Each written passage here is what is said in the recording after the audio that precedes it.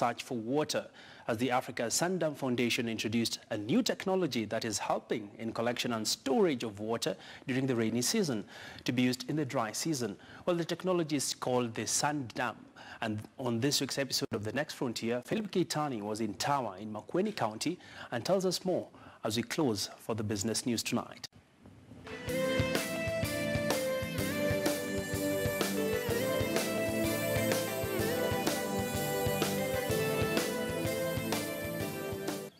My walk through the tiny footpaths of the villages in Tawa Makueni County are purposeful and in search of a particular river with a life-changing technology. Makueni is one of the driest counties in the country, and water here is a precious commodity. And now, this reinforced wall built across this river is changing lives around here. These structures are developed and constructed by the African Sundam Foundation, who are working closely with marginalized rural communities in arid and semi-arid regions in a bid to increase access to clean water, health, food production, and incomes. Tumeanza kulima shamba, tukaendelea na kupata mavuno mazuri. According to Winfrey Mwangangi, before the construction of the Sundam, and due to the arid nature of the locality, they face daily challenges relating to a lack of food and the scarcity of water, and trekking several kilometers in search of the precious commodity. Saa zingine tunapigana ni kwa sababu unakuja na unataka kuchota maji mbele ya mwenzako. Cornelius Kyalo tells me during the dry season, water collects behind the dam and brings with it tons of sand and silt.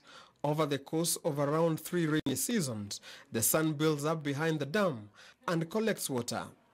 We've managed to support them implement 383 sundams.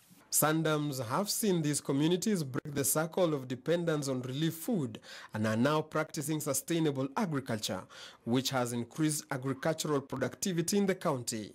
Residents then use the water, and more of it is trapped beneath the sand, which the wall also blocks from being washed downstream. The dams are simple, low-cost, low-maintenance technology that retains water and recharges underground water. Sundams are the most cost-effective methods of water conservation in drylands.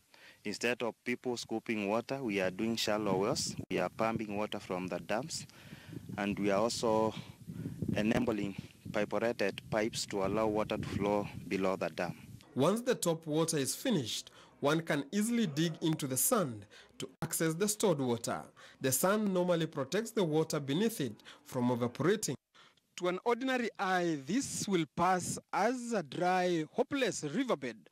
But for this community living here in Tawa Makueni County, this is a huge water reservoir that is holding water for them that they use for human consumption, watering their animals, and even irrigation.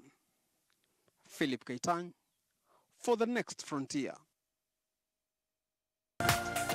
This is KTN News.